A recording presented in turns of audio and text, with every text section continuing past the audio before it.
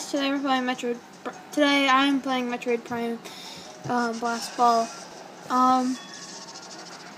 Just to make things clear, I have my AC running. Just in case you guys hear it, and it gets a little annoying. Let's do this. I'm playing by myself right now. There was an update for this game, and it's pretty cool. There is a new power-up that's purple on its question mark that that basically gives you a random power-up, and it's pretty cool.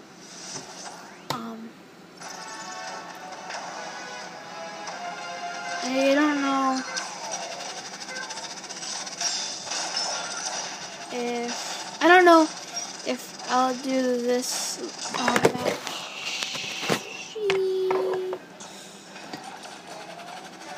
Sorry.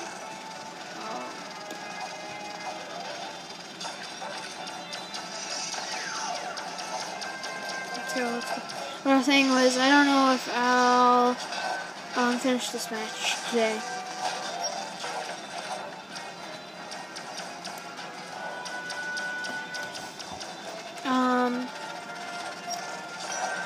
Something really funny about this is I've been wanting to get the new Metroid Prime. Shoot! I've been wanting to get the new Metroid game, Samus Returns. I was like, man, if I get that, it'd be my first Metroid game. It was like, I started playing this game again, just yesterday, and I realized, wait, this is my first, this is technically my first Metroid game. And who saw that epic goal that I just did? I shot it once, and it was epic. Amazing. Let's go. So, if you guys have any ideas for the future, for what other things I should do, I will try to do them.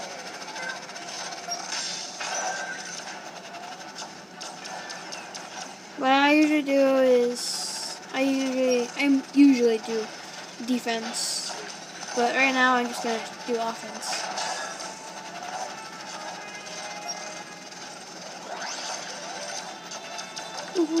Yes.